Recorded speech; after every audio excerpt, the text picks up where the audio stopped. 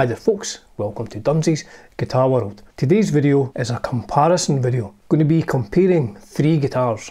Guitar number one is this vintage V100 from 2006. Guitar number two is a 1981 Greco EGF 850.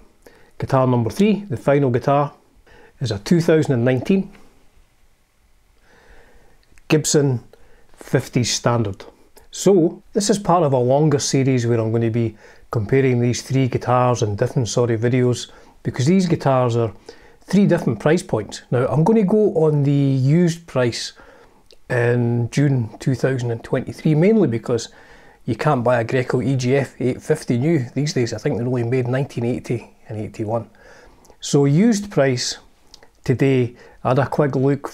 The vintage you can pick up between £200–250. The Greco EGF 850, 800 to 1200 depending on what condition it's in, and the Gibson standard 1600 to maybe 1800, again depending on the condition. So three very different price points. Now the three guitars are all stock. They'll have the stock pickups. Vintage one has a higher output bridge pickup, but it's their stock pickups. The Greco has the PU2 pickups, and the Gibson has Burstbucker pickups. Can't remember the exact specs, maybe a Burstbucker 1 and 2.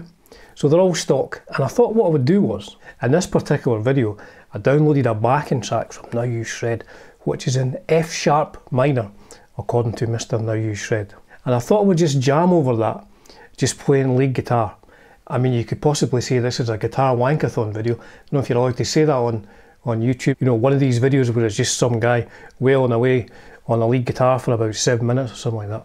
But I thought it would be interesting to compare what they sound like. As I say, three very different price points. Do you hear any difference in the sound? That's what the video is all about.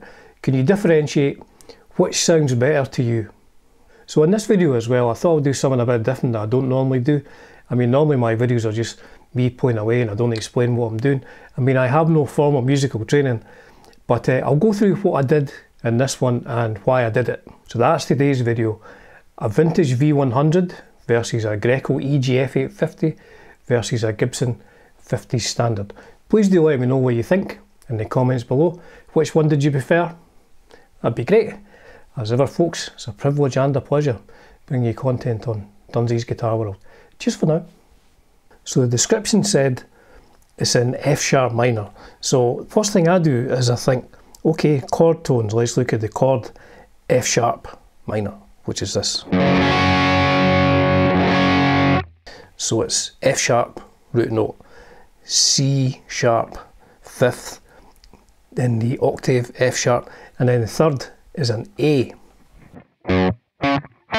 So it's root, fifth, third. So that's the notes I will try to be targeting this particular solo. So rather than playing it all down here, the second position, I would target the F sharp note up here on the 11th fret of the G string there. That's going to be the one that that's going to be my home base. Coming back to this, maybe hammering on from the E to that, then over to this A note, which is the third, minor third. I'm going to be sticking around here quite a lot. Maybe bending this B up to a C sharp. So this is like an F sharp minor chord the way up here. So I'm going to be targeting all those notes basically. Now I also know that F sharp minor, from what I read on the internet, is connected to A major. So I'm going to be going up the A major scale as well. So I guess I'm doing things like this. Now I did a lot of the same things with each guitar because it's 7 minutes long, you know, I didn't have that many ideas. So I'm doing things like this.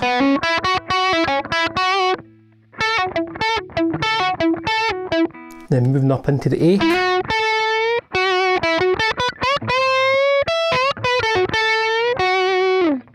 So that's the two things I'm going for. I'm going for this F sharp here and this A here, and also the C sharp.